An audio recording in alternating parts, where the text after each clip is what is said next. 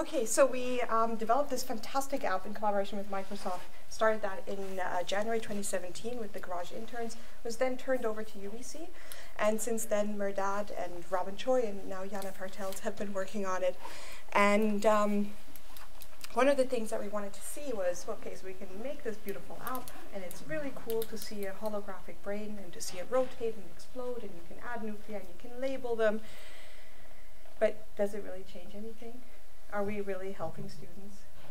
That was our big question, and that's what Parker Hallman and Tamara Bodnar set out to do. So they were supported by a MyTax Accelerate grant, and they worked together with the Microsoft interns to develop the app. They were really involved in sort of creating the pedagogical flow of this app.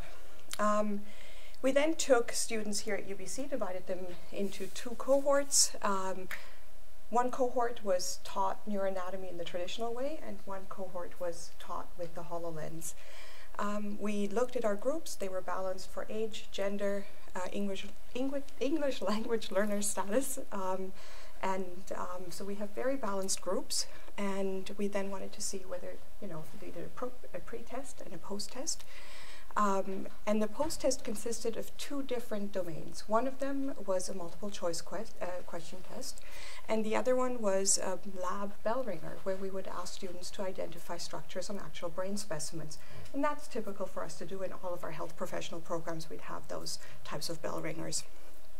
And so when we then looked at the data, oops, we looked at it very quickly apparently, we found for the most part the HoloLens did no harm, which means that both groups learned the same. And then in some domains, the HoloLens group outperformed the traditional group.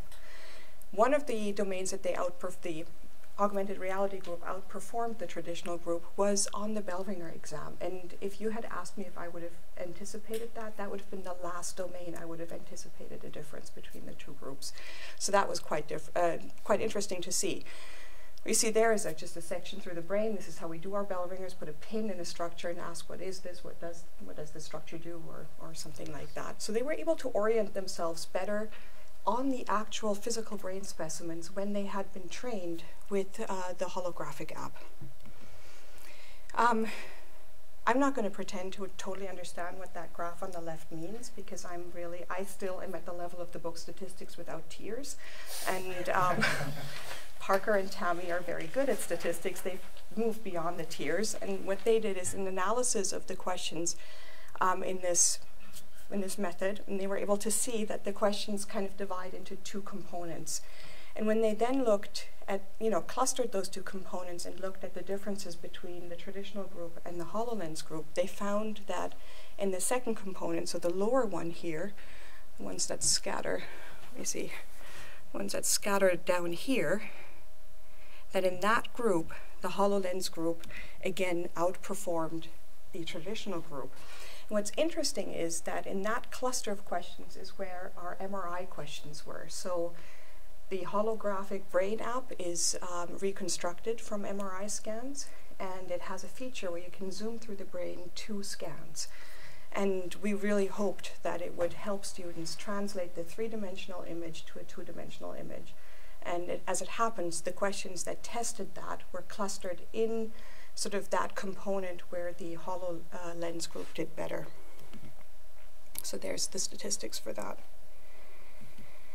We then looked at learning objectives. So we had several learning objectives that we linked to the questions. So both in our pre-test and our post-test, after we had developed the exam, we went back, and all 3 of us, independent of each other, mapped the question to a learning objective, and that was before any data analysis began.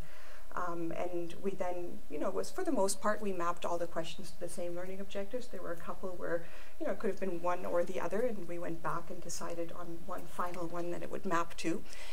When we then did the analysis to see if the students did differently related to those learning objectives, learning objective number 2, which for some reason shows up as number 1 on this slide, here again the hologram group did better than the traditional group.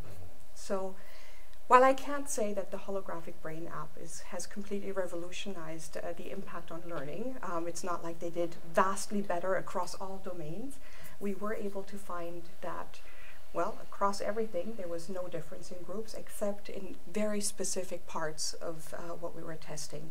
And those were the highlights that you saw there. Yeah, there you go. And that's where it all started.